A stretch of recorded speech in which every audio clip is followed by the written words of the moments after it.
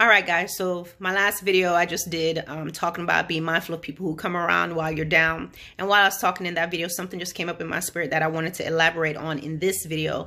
So in this video, I'm going to talk about the commentators in your life. Whether you know it or not, there are commentators in your life. This is something that the Lord revealed to me, and I'm going to share this with you and why it's important to speak a life into your life.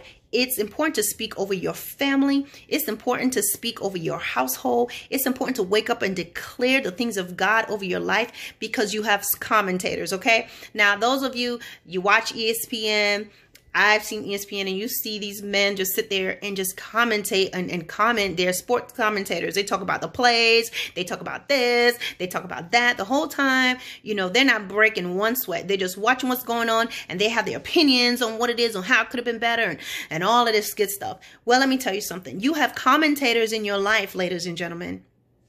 People that's just watching what you're doing. They're not there in the game. They're not there at courtside. They are not even on the team. But what they will do is they'll sit there and comment on what's going on with you. So you have to be very careful, number one, about who and what you share. And just realize, listen, when you're doing the things of God, people just gonna comment. You will have people where you have a channel, you're doing something, you are trying to do something inside of your home, whether you're starting a group or whatever it may be, you're doing something within the ministry. You're going to have people they're not supporting you. They're not following you. They're not on the team. They're not doing any of the plays themselves, but they're going to sit on the side and talk about you. They're going to be commenting on what you said, what they don't agree with. They will sit there and share. If you do videos, they will sit there and share your video maybe with somebody else, you know. And a lot of times just watch it and talk about you. They will sit there and look at the things that's going on in your household, and they're on the sidelines talking. They're on the sidelines talking about what's going on with your kids, what's going on with your husband, what's going on in your job, what's going on with what you have on, what's going on and why you not here or there, what's going on, why you got this house or why you didn't get this house, what's going on, did she get her master's degree or not? I thought she was going to get her master's degree. What happened? Why does her husband look like this? Ooh, I heard she gained weight. Yes, she did. Look at her back. You know, just...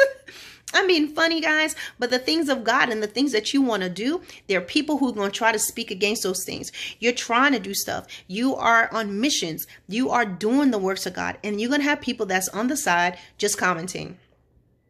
And sometimes it's going to be people you trust and you think that's got your back. Everyone does not have your back. Everyone that's smiling in your face does not have your back.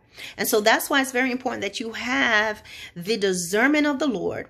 You are filled with God's Spirit. You're being led by the Holy Spirit. Because if you read in the New Testament, you see a lot of times Jesus would perceive the thoughts of the Pharisees. He knew what was in their hearts. It wasn't that they said something. He perceived what they were saying. So there are times they said things and he would engage. But you'll find many times throughout the scripture where it says, and God perceiving their thoughts, God knowing their thoughts, he would just engage with them. So that's the thing. You want to be able to perceive the hearts of man. And you have to realize this is not living a paranoid life. It's not living a paranoid life. It's not like where you're just looking and waiting. The discernment of God is just a knowing. So you won't have to go fishing. See the difference with paranoid people? They go looking for stuff. And when you have the discernment of God, you just know. God will just show you this is what this is. When somebody comes to you and they're just talking to you, the Holy Spirit immediately is just like the situation. He already told you what's up, and the Holy Spirit will tell you, don't say anything. It's just a knowing. You could dream it. You could hear it. I've told you guys before, in two separate incidents in my life, and they were both about 10 years apart. I literally heard someone talking in my ear. In my sleep, I heard these individuals talking about me as if they were in my ear like this. And I was like, the first time that happened, I was like, what is this? And sure enough, exactly what I heard is what I heard and what it was. The second time this happened about 2 years ago, same thing. All right. So the thing is, the things of God and the gifts of God and the discernment of God is, it's big. When God starts to pour out into your life, it's like, oh, it feels like overflow. You know, you feel like you can't take it. But the thing is, God will show you everything. So it's never that you have to be paranoid. You're just going to know. God's going to show you. This person is not your friend. Just that simple. But human nature is to be like, well, but she brought me a cupcake with arsenic in it. No. But what I'm saying is, God sees the heart of man. God sees the heart of man. That's why sometimes God shows you something, but they seem so nice. You just kept going in spite of, right? So what it is, guys, you got to know there are commentators, people that's speaking evil. Okay. Sometimes you're sitting there, you got a brand new car, whatever. I bet she can't keep up with the payments. I wonder how she got that. She's not going to keep that long. Things like that. She's not going to get that house. She's not going to keep that house. That marriage won't last. Oh, it's a matter of time before it all falls apart. Oh, she's trying to do this. She'll fall off after a while.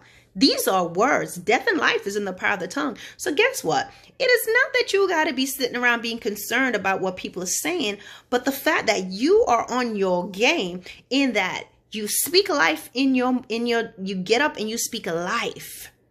I come against every principality and power, every high thing that exalts itself against me. Lord, I thank you that this is the day that you have made. I will rejoice and I will be glad in it.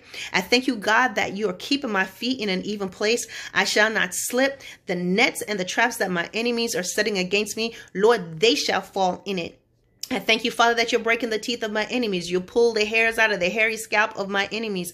My enemies, Lord, they shall run and be afraid when no one chases them. The angel of the Lord shall chase my enemies. I am blessed in the morning. I'm blessed in the noontime. The Lord is my light and my salvation. Whom shall I fear? I serve a great and a mighty God. No weapon formed against me shall prosper. Every witch, warlock, anything that try to speak death against me and my household, I come against it right now in the name of Jesus. Every evil word, every evil thought, it's going to be null and void in the name of Jesus. Lord, you say I'm the head and the tail. I'm above and not beneath. I thank you for all that you're doing. Father, you said you knew me before I was formed in my mother's womb. And Father, you have good plans for my life. You understand that? Now, if you don't know all of that, still, you just keep it simple. Lord, any negative things that's being said about me, I come against it in the name of Jesus. It shall not succeed. It shall not take root in my life. And I send it back to the senders, those who speak evil against me. Lord, it shall come upon them in the name of Jesus. You just say that. Because there's commentators in your life. They're on the sideline just talking and running their mouth. Because why? Evil is in their heart. There's people that love to gather together. There's people that loves mischief. There's people that love to go over dead things. There's people who like to make a bet that what you're doing is not going to last. Oh, I bet this won't last. And guess what? They'll keep quiet when they see it going in the opposite direction of what they hope for. And then sometimes don't make it big, because now they're going to come out the woodworks and want to be around you. And you have to be bold enough to say, no, thank you. It's not that you don't love them, or it's not that you hate them.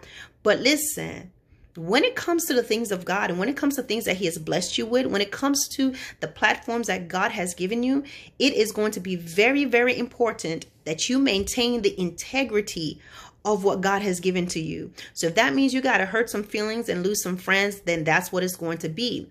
Don't allow any and anybody to just be up in your space after you know that they have been against you. They've disappeared. But now that you on camera, now that you're going up in lights, everybody want to come along. No, you cannot take people with you that is this way. All right, guys. So listen, commentators are just what it is.